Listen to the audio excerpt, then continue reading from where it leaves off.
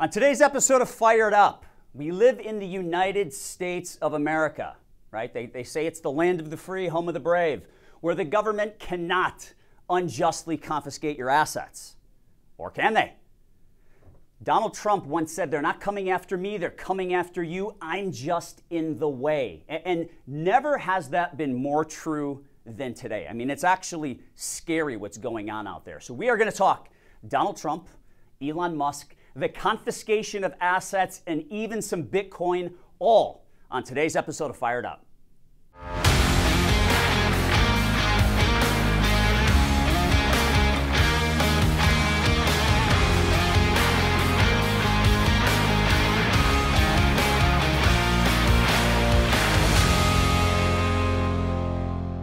So let's kick things off by starting with a little bit of background, going back, way back to around 1776 when this nation was really created. So, our founding fathers, they had this vision. It was an awesome vision, a great vision, and they were the architects of assembling the greatest country, more than likely in the history of mankind, right?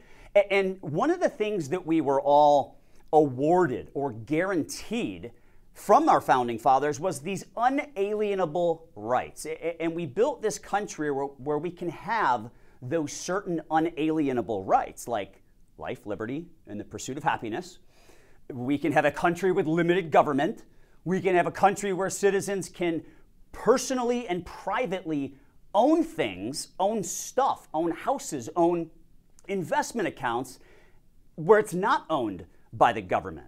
We have a constitution, which is the supreme law of the land where individuals have rights, something that didn't always exist in the past, in history. And then we have the balance of powers, right? We have the executive branch, we have the legislative branch, we have the judicial branches, and the great thing about the balance of powers is that it creates this system of checks and balances. Now, the question becomes, what happens when that system of checks and balances is no longer checking and balancing each other out? What happens when all three of those branches are actually all aligned and working together, when they're in cahoots, when they're scheming together? Well, I mean, it seems like that's where we're at now, unfortunately, and things start to resemble a third world country or a banana republic. Now, let's take a look at this tweet from Elon Musk. When you hear the names of legislation or anything done by the government, it is worth remembering that the group that sent so many people to the guillotine during the French Revolution was called the Committee of Public Safety, not the Cut Off Their Heads Committee. And I think that really strikes a nerve, and that is very relevant given what's going on today between the executive, judicial, and legislative branches. We obviously have some big issues. We'll get to Elon Musk in just a few minutes, but I want to back up. I want to start talking about Trump first and foremost. And in order for me to talk about what's going on with Trump and how there are these politically motivated efforts to confiscate assets, whether it be Donald Trump, Elon Musk, and if they can go after two of our country's most successful, most powerful people, that's scary. I mean, that means they can come after all of us. So I want to start off with, there was a settlement earlier this week.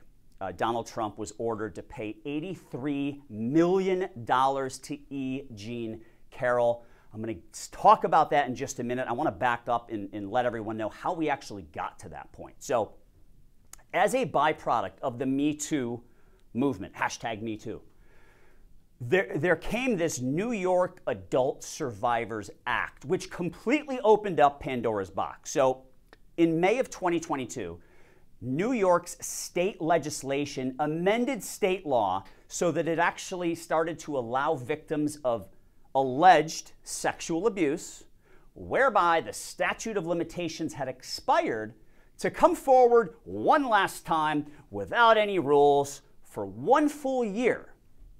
And in that year, they were able to file a civil suit, not a criminal charge, but a civil suit where you're suing for damages, normally money.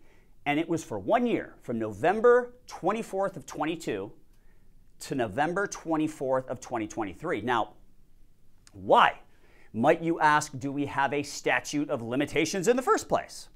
Well, that would be to protect would-be defendants, whether it's criminal or civil, from unfair legal action. Unfair legal action. That's why you have a statute of limitations, to prevent the court system from being unfair. Now, why might the court system be unfair? Because after a certain amount of time, whether it's 5 years, 10 years, 20, or almost 30, as in the case with E. Jean Carroll, evidence may no longer exist at all. Evidence may be damaged. It may be less accurate, less precise. Any potential eyewitnesses that may have existed may not remember what happened 30 years ago. So when you, as New York, when you tell your citizens that the legal system isn't going to be fair for defendants for 1 full year, come and get your money while you can, who do you think that's going to bring out? I mean, that's obviously going to attract bad actors, people that have dollar signs in their eyes, people that want money, right? I think the next thing I want to touch base on is I want to explain the difference between criminal and civil trials. Now, obviously, we know that you know they're going after Donald Trump for, I think it's 91 criminal charges. Now, all of those cases are highly flawed. My opinion is that it's political persecution. The Jack Smith January 6th case apparently was just removed from the court docket over the course of the last 24 hours, so it's no longer even listed on the court docket. Super strange. The Fannie Willis case down in Georgia obviously has quite a bit of ethical and moral issues surrounding it, as we found out that she hired a prosecutor who didn't have any experience in prosecuting RICO cases, paid him 10 times more than she paid the other 2 prosecutors, and it just so happened that it was her romantic lover. And then you have, what's the third criminal case? Oh, it's the hush money for Stormy Daniels, which is very, very weak in and of itself. But outside of the criminal stuff, we are talking civil lawsuits here. You know, you have these plaintiffs who are suing for damages. So when you look at the threshold of what it takes for a defendant to be found guilty or liable, in a criminal case, the threshold is you have to prove it beyond a reasonable doubt, which is essentially saying there's a 95% chance plus that this happened. I mean, this was proven beyond a reasonable doubt. That is a very high standard, a very high threshold. In a civil case, the threshold is much lower. It is a preponderance of the evidence. And what does that mean? That means there's a greater than 50% chance it's true.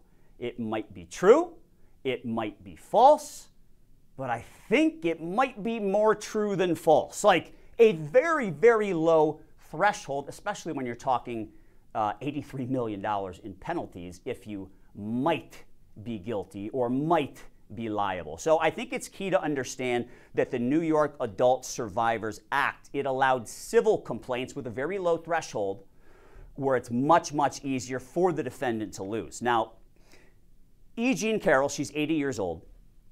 She writes this memoir in 2019 where I don't think it was expected to be a bestseller. So she claimed that Trump raped her in this memoir in the 1990s. Now, I don't know whether he did or not, and it's not my duty to dispute whether or not it happened, but we need to kind of take a look at some of the underlying circumstances. So this New York Adult Survivors Act, what it did is it opened up a window for her to file a rape lawsuit. Again, you only needed to say that there was a 51% chance it happened. Now, the strangest part about E. Jean Carroll's lawsuits, 2 of them, is that she didn't even hire the attorney. She didn't bankroll these lawsuits. These lawsuits were bankrolled by Reid Hoffman, a longtime Democratic donor who actually now is backing Nikki Haley. So it's this Reid Hoffman that wanted to go after Trump, right? So this, you know, the rape lawsuit, Trump was found liable, $5 million in damages.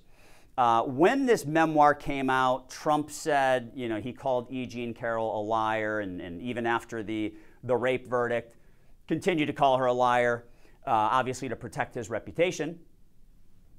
And, you know, I mean, if you think about it, if you're writing a memoir about your life, and maybe your life wasn't all that interesting, it's, you know, I would think that it's not all that uncommon for people to exaggerate, embellish, maybe even lie. And again, I'm not calling her a liar. I just think the circumstances are incredibly strange. You judge for yourself. Only she knows and Donald Trump. Those are the only two people that actually know. But look, when this book came out, when her memoir came out, Trump called her a liar. That's when the defamation lawsuit kicked in. She sued for, I believe it was like $24 million in damages. The judge just gave her $83 million this week, above and beyond, right? So, you know, again, and this whole, you know, Adult Survivors Act, it provides people, potentially bad actors, with the ability to sue other people without any evidence. And again, who am I to say whether or not this happened? All I can tell you is that she seems completely unhinged. She seems batshit crazy. Let's be frank here. I mean, she's been quoted in the past as saying rape is sexy. She thinks it's sexy, like a romance novel based on rape. I don't know. I've never heard anyone who actually was raped call it sexy. She's making light of it. Apparently, there was no evidence. She never yelled. She never called police. And this happened supposedly in the mid-90s. So we were talking about 30 years ago. It's a long time ago. And then on top of that, she just acted like a complete jackass, a complete fool with Rachel Maddow. She was on that show. She went completely off her rocker. She was bragging about all the different ways she's going to spend Trump's money. Let's take a look at that clip. You've talked about using some of Trump's money that you're about to get to help shore up women's rights. Do you know what that might be, what that might look like? Yes, Rachel. Here it comes. Yes. Tell me. I had such great ideas for all the good I'm going to do with this money. First thing, Rachel, you and I are going to go shopping. We're going to get completely new wardrobes, new shoes, motorcycle for Crowley, new fishing rod for Robbie. Rachel, what do you want? Penthouse? It's yours, Nothing. Rachel. Penthouse and France? You want France? You want to go fishing in France? No? Oh, all right, okay. That's a joke. That's a joke. Got to backpedal on that one. Although if Absolutely me fishing insane. I mean, that thing is just cringe-worthy. To me, I don't know how she always talks. I'm not one to sit around and watch E. Jean Carroll videos every single day of the week, but very, very strange. I mean, she was like slurring her words, so she almost sounded drunk there. I mean, I don't know if she was. Again, I don't watch E. Jean Carroll videos regularly. Just a very, very strange way to act. I mean, and you have to ask yourself, does that sound like someone who's been raped to you?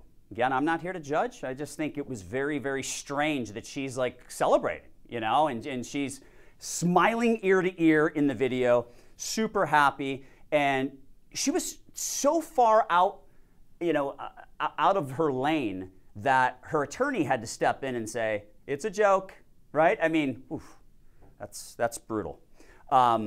Very, very awful video that we just saw there. And I think it says a little bit about her character. Now, moving on from that, so Donald Trump got hit with $5 million and then $83 million on the E. Jean Carroll situation. We're now going to move on to the New York fraud case, as they call it, fraud, with Attorney General Letitia James. So she claims that Donald Trump profited and accumulated his vast empire by lying and overstating his property values. And that's how he got all of his profits. So she now wants to strip Donald Trump of all of his wealth gains that were a result of him securing real estate loans. And let's remember, that was his business. That was his primary business, was real estate. So obviously, when you're building a real estate empire, you are going to take out loans for essentially all of the profits you're going to generate. Now, Letitia James, in trying to prove that this was fraud. She went through and she and her team did valuations of all these properties. Specifically when it comes to Mar-a-Lago, she claims that Mar-a-Lago is only worth $25 million. Now, there was a Palm Beach luxury real estate broker who in 2021, before the lawsuit, before this fraud lawsuit, stated that it was worth about $1 billion with a B, $1 billion. The loan officer that helped Donald Trump from Deutsche Bank said that what would happen, the overestimation of property values is not atypical. It's very common. People overestimate the values of their properties all the time. I mean, they have an emotional attachment to them. A property's always worth more to you than it is to someone else when it's your property, So he stated that the bank does their own due diligence. They do their own underwriting. And it was the bank that approved the loans based on their own underwriting, which was based on Donald Trump's ability to repay the loans. And guess what? He paid them all back. Every single penny, every cent. Nobody was hurt. So this is a victimless offense. There is no victim. I don't even know how there could be damages awarded. There's no victim in this case. So what you're seeing happen here is you are seeing the government try to confiscate potentially $370 million of the family's wealth. And we should have that judgment out probably, by early next week. I think they said February 5th is potentially the target. So we'll see what happens there. I think, if he's found liable, really in all three of these trials, he's going to end up appealing them. But, what do they all have in common? These are all politically motivated. I think if they can't land this guy in prison with the 91 criminal charges, they're going to keep him out of the election by bankrupting him. They're going to try and just erode his wealth. Letitia James, she ran on getting Trump. Arthur Engeron, I believe is his name, in the New York fraud case. He's a Trump hater. Judge Kaplan, Trump hater. So, in the courtroom, we don't have time to go into details, but there's never been a level playing field in the courtroom. The deck's always been stacked against Trump. Judge Kaplan in this E. Jean Carroll trial actually mentored E. Jean Carroll's attorney. Like, how is that not a conflict of interest? Like, that to me sounds like a very, very big conflict, and certainly something that's going to be addressed in the appeals process. So, it is pretty clear that at least the legislative and judicial branches were not checking and balancing each other, but they worked in cahoots. And obviously, as Trump says, he's pointing all the fingers at the left, at the Democrats, whether it's Joe Biden or Kathy Hochul or whoever it might be. He's pointing the fingers at them. Is he right? Possibly. Now, skipping forward to Elon Musk. If you think 83 million is bad, if you think 5 million is bad for Donald Trump to E. Jean Carroll, we got to talk about Elon Musk, because 6 years ago, Elon Musk, probably the most dynamic CEO I've ever come across.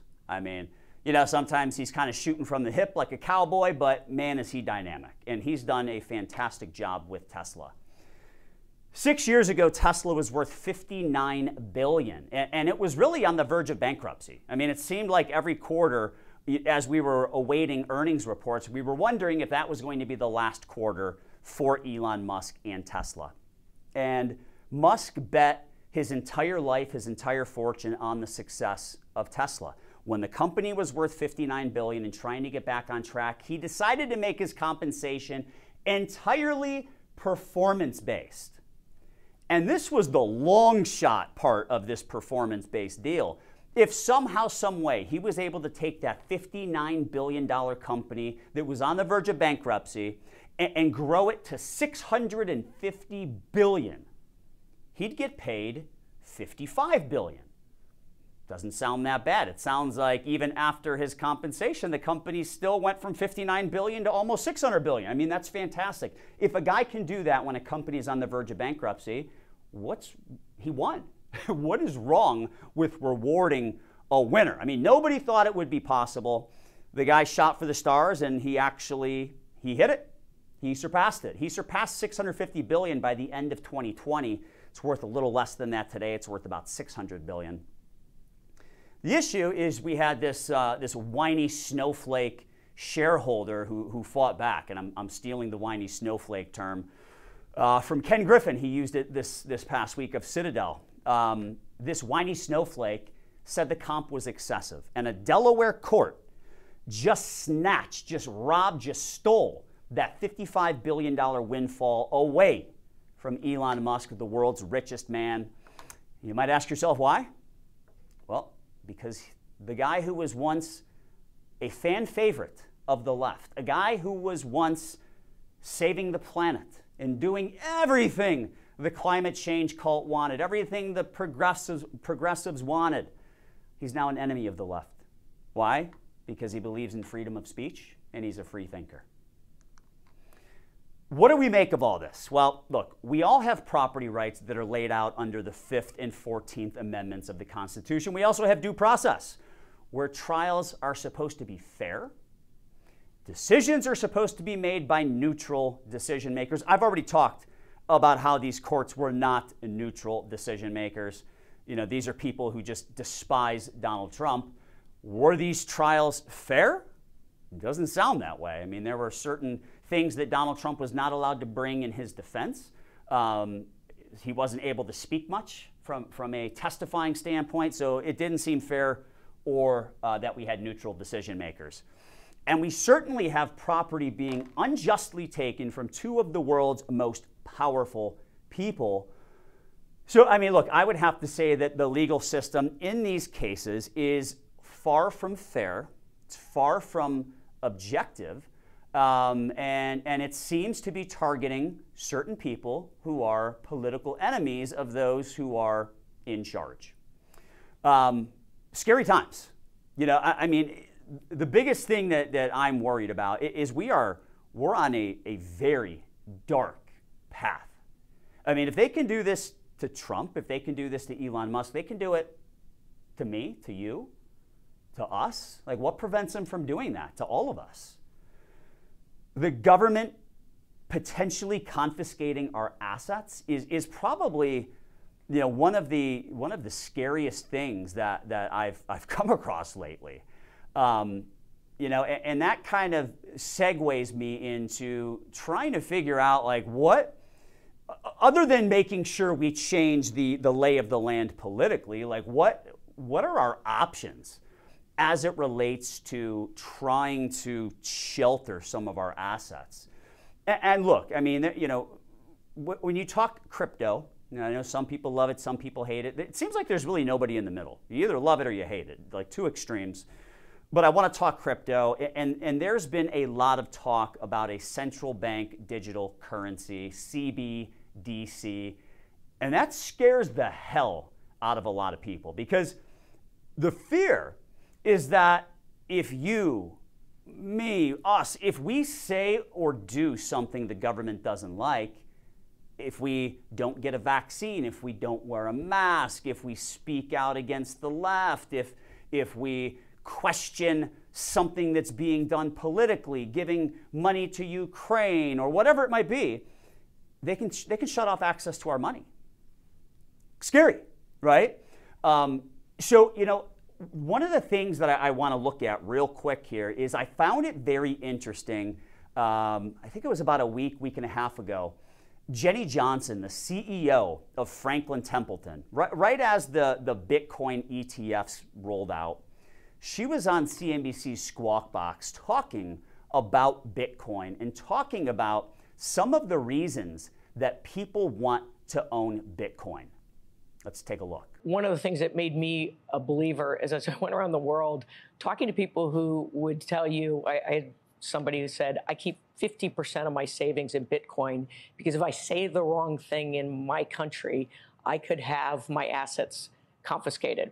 I remember talking to somebody in Israel who said, my parents and their parents had all of their assets confiscated.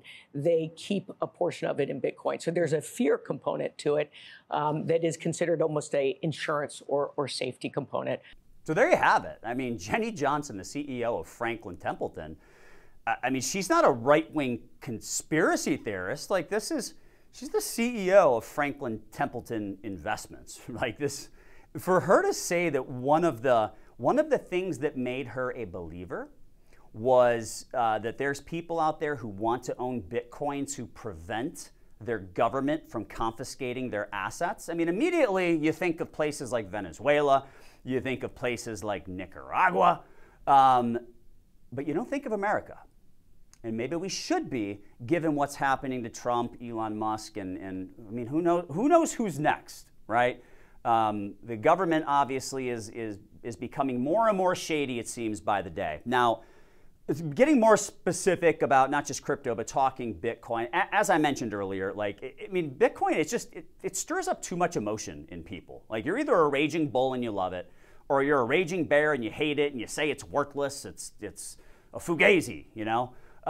There's nobody ever in the middle. And I think that's where you need to be to understand and appreciate the potential of Bitcoin and where it might fit in. And I'm in the middle. I consider myself a Bitcoin realist. Like, you'll never see me or hear me talking about having 100% of my money in crypto. Like, that's not for me. That's not what I do.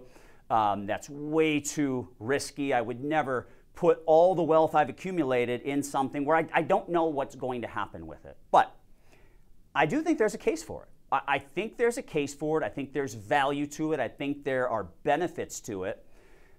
I just think you need to be prudent about owning some. The question is how much. I mean, you know, I'm 43 years old. For me, could I put 10% of my liquid net worth in Bitcoin and sleep at night? Sure. I mean, if it goes to zero, I still have 90% of all my money. Okay. I mean, I've got 20 plus years until I retire. I think that would be reasonable. Maybe if I'm more risk averse, maybe it's only 2 or 3% of my net worth. If I'm super aggressive, maybe it's 20%. And maybe you're not 43, maybe you're 53 or 63. So look, you need to find that sweet spot for everyone. But, you know, for me, watching what's happening to Donald Trump, watching what's happening to Elon Musk, watching this video from the CEO of Franklin Templeton, it struck a nerve with me. And I think at a bare minimum, I'm going to think differently about crypto going forward.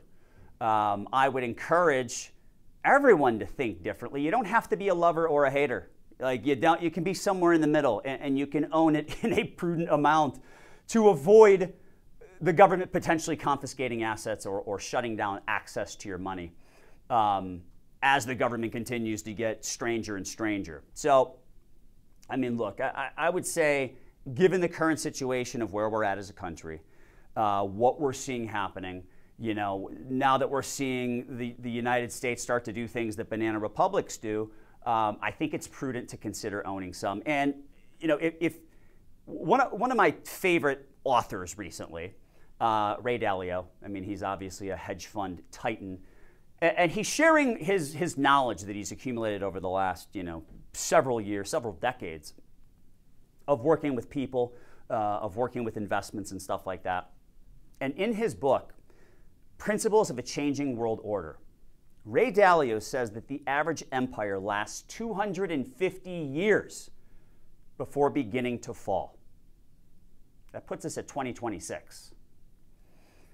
Only time will tell if we last longer than those 250 years. I'll always bet on America, but I got to tell you, it's becoming tougher and tougher with all these things that are happening. Thanks for joining us. Talk to you next time.